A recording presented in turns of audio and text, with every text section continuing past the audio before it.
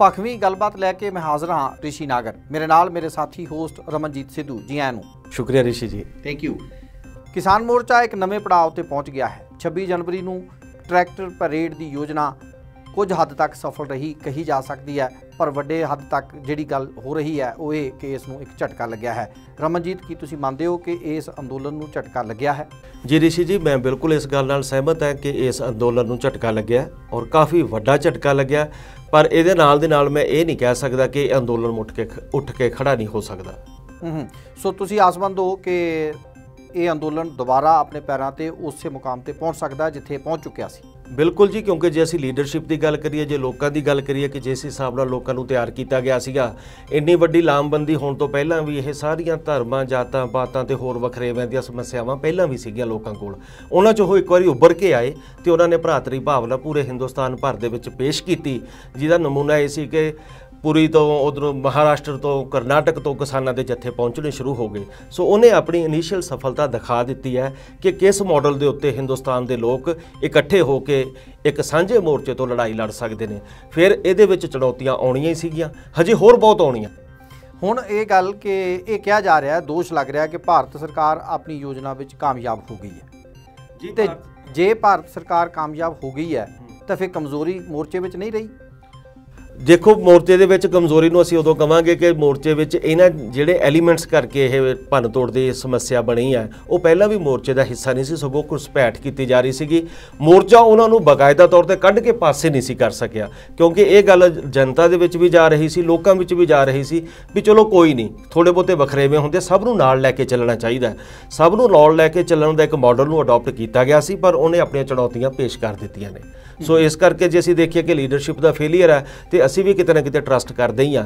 ये trust and अनट्रस्ट की game सी जिन्हें अपना रिजल्ट दे दिता है। हुण आस की रखनी चाहिए है? पहली गल तो यह है कि लोगों को ये समझ करनी पेगी कि यह मेरा धार्मिक मेरिया भावनावां का मसला है कि असल मसला की है। जेकर तुहानूं असल मसले ते तुसीं फोकस हो भी पहली लड़ाई साडी कॉरपोरेट घराणिਆਂ तो पंजाब ਦੀਆਂ ਜ਼ਮੀਨਾਂ ਨੂੰ बचाउण दी है, खेती का कंट्रोल लोकां ही पक्खी करन दी लोड़ है। सो जेकर तुसीं इहदे उत्ते फोकस हो, फिर राह दे विच समस्यावां कई तरह के होर रूप बदल के आउणगीਆਂ। असीं छोटे हुंदे कहाणियां 'च पढ़दे हां कि जंगल 'च जांदे हो तुसीं तां बहरूपीए टक्कर जांदे ने। सो रूप बदल के समस्या आऊगी, पर जे तुसीं अपने आप 'च दिव्य दृष्टि वाले हो तां कोई गल नहीं। फिर तो ऋषि जी, जिवें हुण लाल किले दे विच घटनावां वापरियां 26 जनवरी वाले दिन, उहदे विच कई तरह के सवाल ये भी आ रहे हैं भी ये होण दिता गया या ये आप मुहारे हो गया। तुहाडा हुण तक इन्हां दे बारे की राय बनी है? मेरा फिर सवाल जिवें तुसीं दस्सिया जी रमनजीत जी कि सवाल साडा 3 खेती कानून वापस करवाउंदा है, तो मसला खड़ा हो रहा कि उत्थे किहड़े रंग का झंडा लाल किले दे उत्ते चढ़ा दिता गया। सो मैनू ना तो उस रंग नाल कोई मतलब है, ना मैनू उत्थे किस्म नाल मतलब है। इनू झंडे की लड़ाई बना के पेश किया जा रहा है और वख-वख मीडिया साधन इसनूं वखरी रंगत देने की कोशिश कर रहे हैं। मैनू ये लगता कि लड़ाई झंडे की जां रंग की नहीं है, लड़ाई है कि 3 खेती कानून वापस होने चाहिए ने।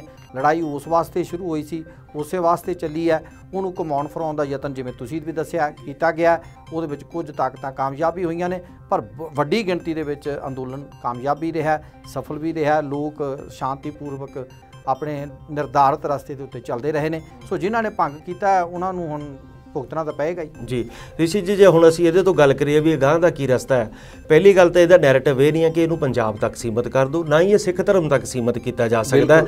जे दिल्ली के जुल्मां दी भी दास्तान पाउने हो कि बिहार च जुल्म नहीं हो रहा दिल्ली का, कि करनाटक विच नहीं हो रहा, कि महाराष्ट्र का किसान पंजाब नालों ज़्यादा सुखी है, कि इधर अपना राजस्थान सुखी है, मध्य प्रदेश सुखी है।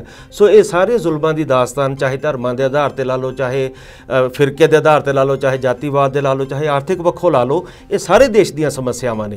ते सारे देश के हिस्सों चों ही लोग आपो अपने अकीदे की प्रेरणा लैके आउंदे ने। सांझीवालता तो बिना अगे इस मूवमेंट का कोई राह नहीं दिखता। लग रहा है कि यह अंदोलन अजे लंबा चलेगा। अगली बार फिर हाजिर होवांगे नवीं किश्त लैके। धन्नवाद, शुक्रिया, मेहरबानी।